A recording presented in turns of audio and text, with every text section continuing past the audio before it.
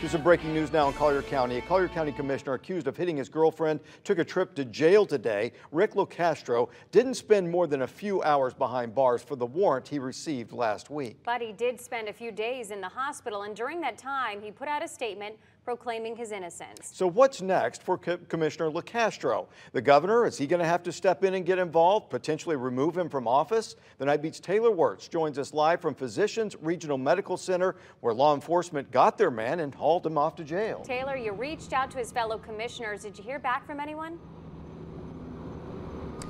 Amanda, I reached out to every Collier County commissioner and official I could think of, including LoCastro himself, and got no response. But as we learned last week, he does believe he is innocent. Collier County District 1 Commissioner Rick LoCastro is out of jail tonight after paying a $1,000 bond. But the jail wasn't his first stop after he was accused of getting violent with his ex-girlfriend on October 28th. The day after Wink News told you about his arrest, LoCastro's attorney told us he was actually in the hospital.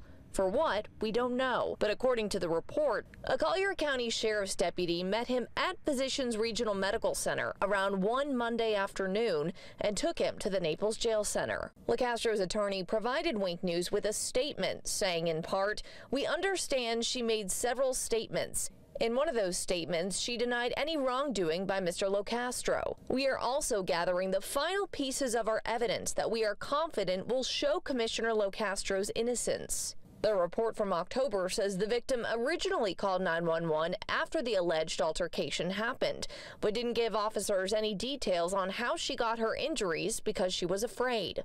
She called Marco Island police a few days later and said during an argument, LoCastro had pulled her out of the car they were in, hit her nose, and pushed her into the bushes. LoCastro issued a statement in response saying she had a nosebleed due to a deviated septum. He also claims she was drunk and fell into the bushes. The assistant state attorney found there was enough evidence for a battery offense and issued an arrest warrant. LoCastro was in the hospital not long after.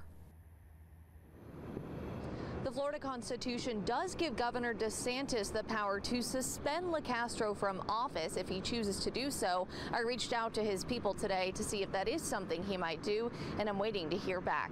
LoCastro does have an arraignment on March 6th. On the Night Beat, Taylor Wirtz, Wink News.